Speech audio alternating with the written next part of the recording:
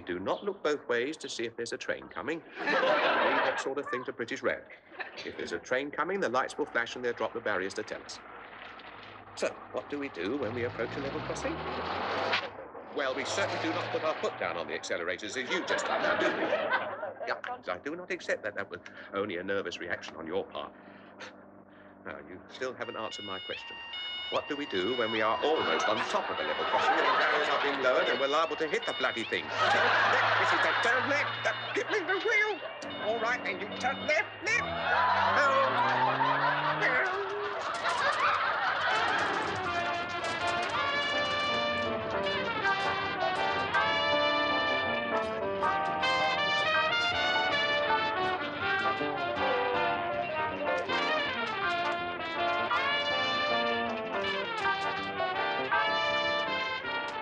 I had my head down for a very good reason.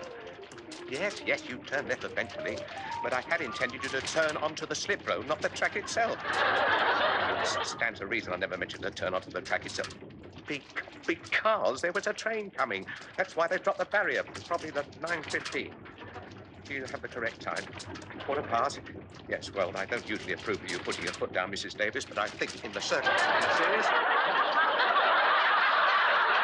Please stand well back from the platform for the through train to Penzance.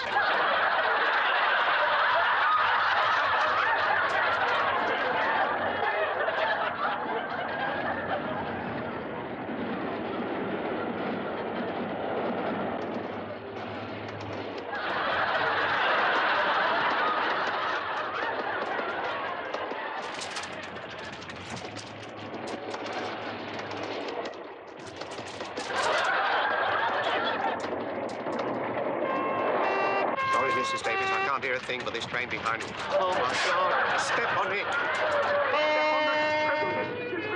What? We can't be running out of petrol.